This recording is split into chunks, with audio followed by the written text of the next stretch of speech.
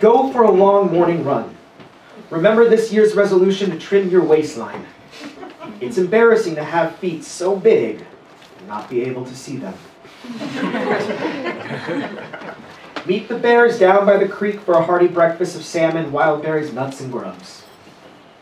On your way back, swing by the campgrounds. Make a few scattered tracks in the fresh mud. Give the people what they want, what they've come to expect. Never mind that the story of you has become larger than you feel. Avoid being photographed in focus. Floss.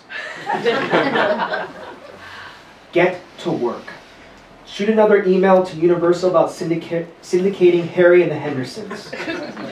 Compose a letter to Jack Link's Beef Jerky expressing your anger over their messing with Sasquatch advertising campaign and their insulting representation of your species' intelligence.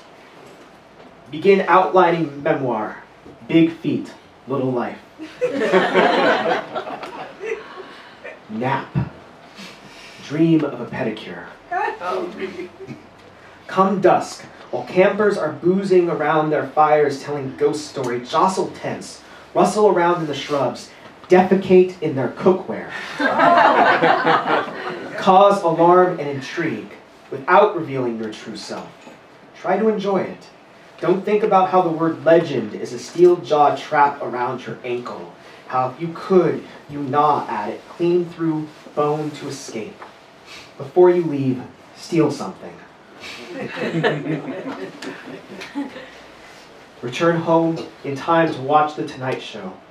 Pour yourself a drink and ease into your evening. Keep from gloomy thoughts.